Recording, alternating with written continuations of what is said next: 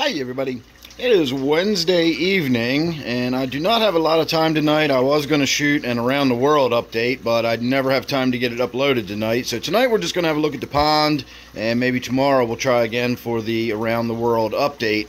I've had a pretty hectic week, so I've been short on videos. I will not be shooting videos every single night from now on.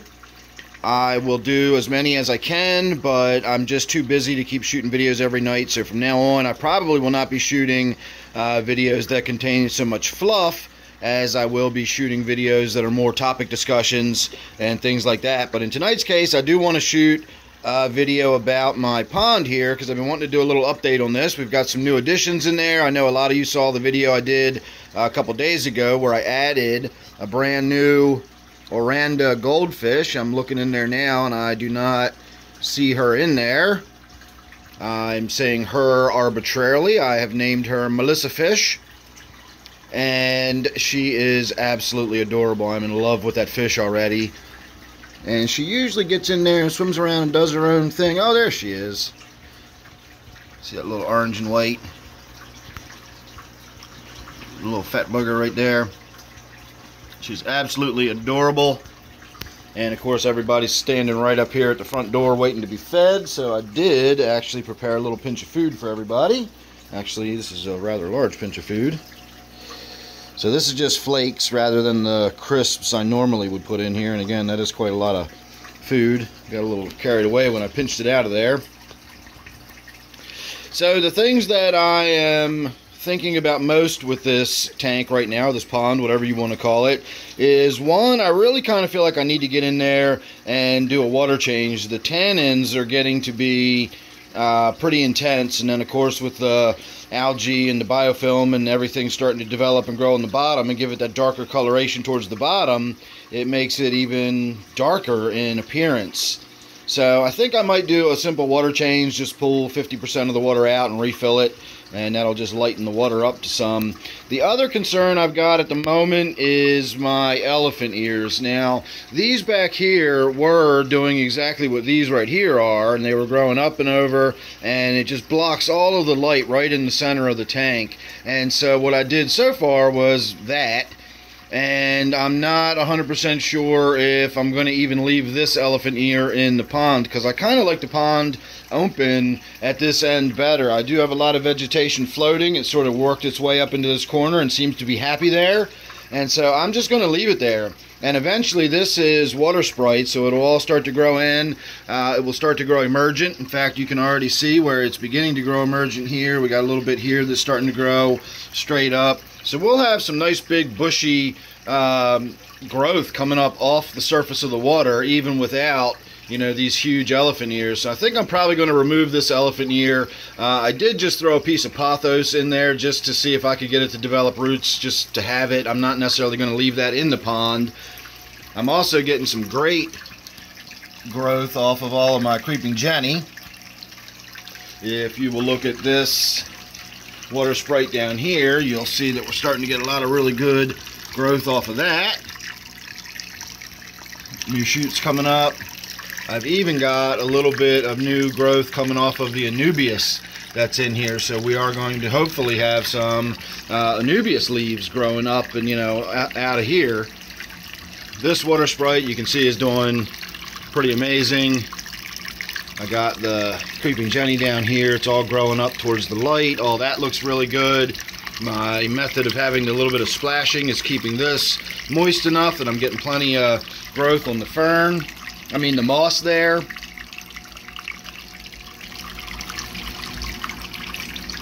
And just all in all, everything down at this end of the tank looks really good. I did consider going out and getting some more guppies today, and I probably will at some point add more guppies to the pond. I really do like the way they look in there. And this place is so big, you can put a whole lot of guppies in there without it really taking away from the goldfish and the koi.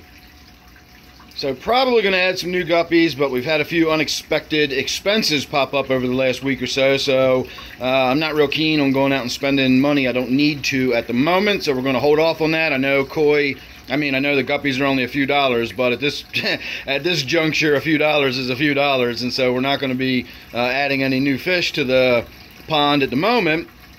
But eventually I would like to get some more guppies in here.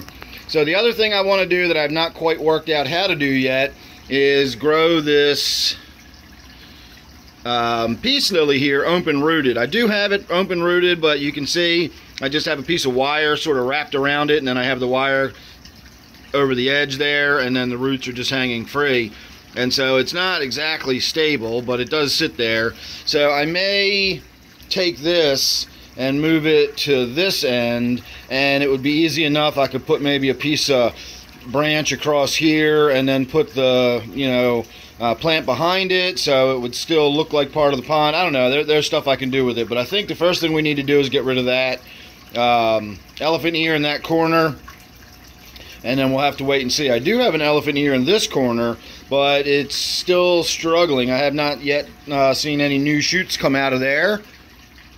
There looks like that little bright green one you can see, looks like that started out and then either died off or was nibbled on by something and then chewed the end off or something, but that doesn't look like it's fully developed.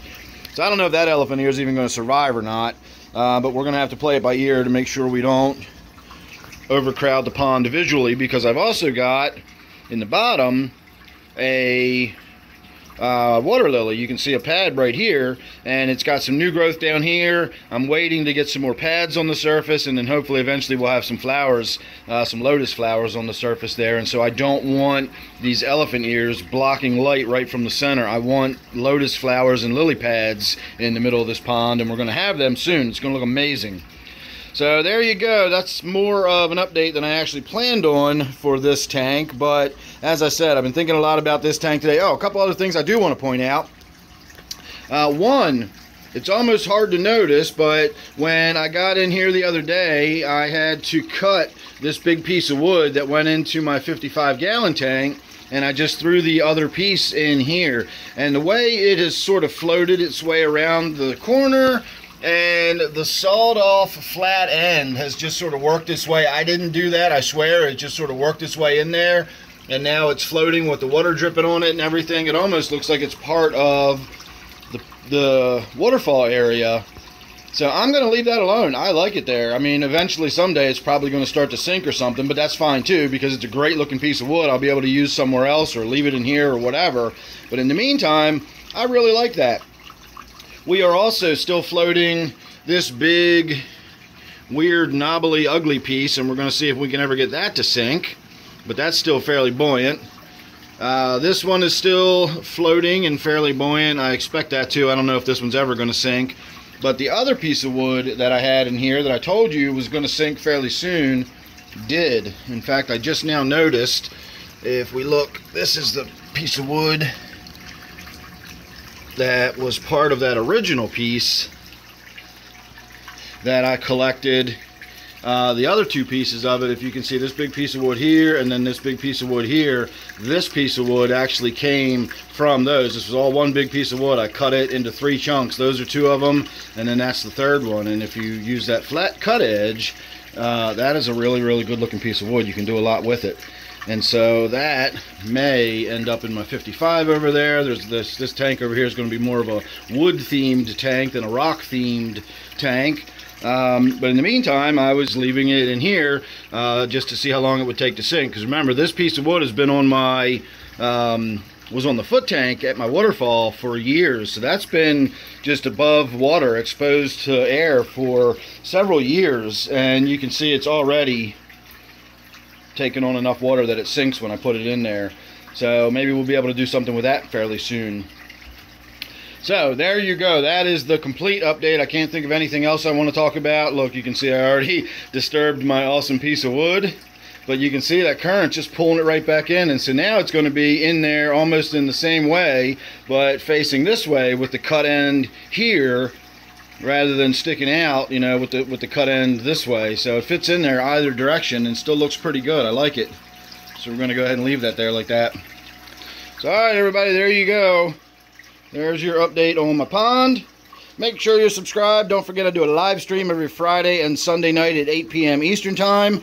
And on Wednesdays, tonight, I do a private live stream for my members area, so if you're interested in getting a behind the scenes, a little more personal, chit-chatty, conversational view of the fish room, and you want to hang out with me on a Wednesday night, you can join up the membership for $2.99 a month.